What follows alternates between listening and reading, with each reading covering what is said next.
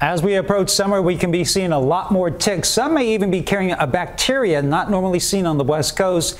A director with the Bay Area Lyme Foundation weighed in on this. Ticks are being found at latitudes and at altitudes that they weren't previously recorded at. We found ticks and infected ticks at our beaches here in California, which nobody expects to find infected ticks out at the coast. And with ticks comes Lyme disease. Joining me now is Stanford Clinical Professor of Medicine, Dr. Malathi Srinivasan. Well, starting off, what exactly is Lyme disease and what exactly are the symptoms? Nice to see you, Ryan. So Lyme disease is a bacteria. It's caused by a bacteria, Borrelia burgdorferi, that you can get from deer ticks. Now, the active infection has 3 stages. First, within a couple of weeks, about 70% of people get a bullseye rash and headache and flu-like symptoms. And if untreated, in a couple months, people can develop nerve palsies, brain infections, heart infections, and arrhythmias. And then finally, months to years later, you can have significant joint swelling from the bacteria. So active Lyme infection is very different than what people call, chronic Lyme disease or post-Lyme syndrome, which actually is not an infection, but is a syndrome like long COVID or chronic fatigue syndrome. So if you have any of those symptoms, please go see your doctor immediately. So there is a difference between Lyme disease and chronic Lyme disease. Yeah, so chronic Lyme disease is actually not an infection. So again, there's 3 phases of active infection. And then there's the complications that you can get, like complications from COVID with long COVID syndrome. So they're very different things. And for post-Lyme syndrome, you do symptomatic treatment the same way we do for long COVID syndrome. And what some are the other most common tick-borne diseases and the symptoms that we should be looking out for?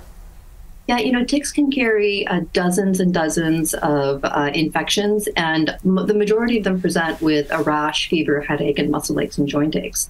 The ones in California that we need to watch out for now, in addition to Lyme, are Rocky-Mounted spotted fever, which after you get the flu-like syndrome, you can get a spotted rash over your body, starting from your hands really to your chest, and it can cause brain infection and kidney failure. Anaplasmosis, which is spotless Rocky-Mounted spotted fever, and it can cause very low blood counts. And then the third is babesiosis, which can cause, in addition to all of those other symptoms, diarrhea and respiratory symptoms. And it can be fatal in people who are immunocompromised. So if you've been outdoors and you develop a fever, rash, and headache with muscle aches and joint aches, please go see your doctor immediately. And what steps should we take if we're bitten by a tick, or how do we avoid them altogether? Maybe that's the better question. Right. So the first thing is don't panic. If you get bitten by a tick, Lyme disease, the attached tick has to be fill its belly before regurgitating the contents into you, which takes a couple days. So if you find a tick, take some fine tip tweezers and directly pull the tick up from the base, or go to your doctor to have it removed. Don't use alcohol or fire or Vaseline, which people have done in the past, because that can cause a tick to regurgitate its contents into your stomach, from its stomach into your skin. And if you're going to a tick habitat, then take tick precautions. And this is things like, avoiding foliage, staying in the middle of a trailhead, wearing clothing that completely covers your skin, and using tick repellent like DEET and coating your clothes with permethrin. And when you come back, shower within 2 hours and do a full body check. And don't forget to throw your clothes into the dryer for about 15 to 20 minutes to get rid of any unwanted travelers that you have brought home with you.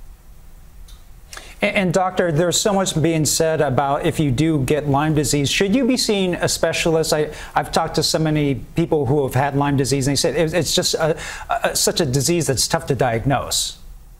Well, the diagnosis itself of Lyme disease is fairly straightforward. There are blood tests that you can do that can indicate whether you've had a past infection. And if you have the classic symptoms of the initial rash, you actually don't need any additional testing. You can just get a medication called doxycycline.